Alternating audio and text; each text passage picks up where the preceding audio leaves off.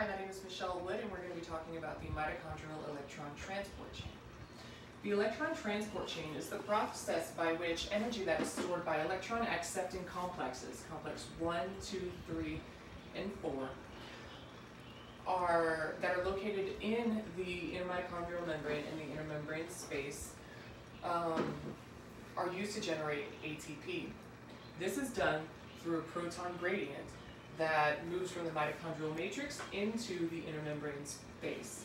So we start with NADH, which was generated in the citric acid cycle, and that donates 2 electrons to complex 1. This supercharges complex 1, which is a proton pump. So now it's able to pump the protons from the mitochondrial matrix into the intermembrane space. The donated electrons go from complex 1 to coenzyme Q. Coenzyme Q holds onto those electrons. FADH2 donates 2 electrons to complex 2. Complex 2 is not a proton pump. It transfers these electrons directly to coenzyme Q, at which point coenzyme Q donates all these electrons to complex 3. Complex 3 is a proton pump. It is able to shuttle protons from the mitochondrial matrix into the mitochondrial membrane, just like complex 1. Also 4 hydrogens for each one.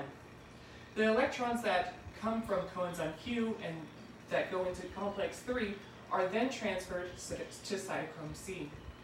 Cytochrome C transfers these electrons directly to complex 4, which pumps protons from the mitochondrial matrix into the intermembrane space. The complex 4 only pumps 2 protons per NADH or FADH2. Water within the mitochondrial matrix then splits and becomes oxygen that is in the mitochondrial matrix then splits and becomes 2 oxygen ions. Hydrogen is 4 hydrogens are donated to these oxygens, making 2 water molecules.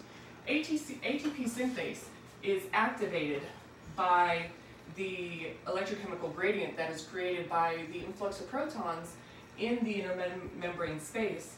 Then it transports all those hydrogens, 34 hydrogens in total, and pumps them back into the mitochondrial matrix, at which point ADP plus pi is given enough energy to phosphorylate and become ATP. And that's it.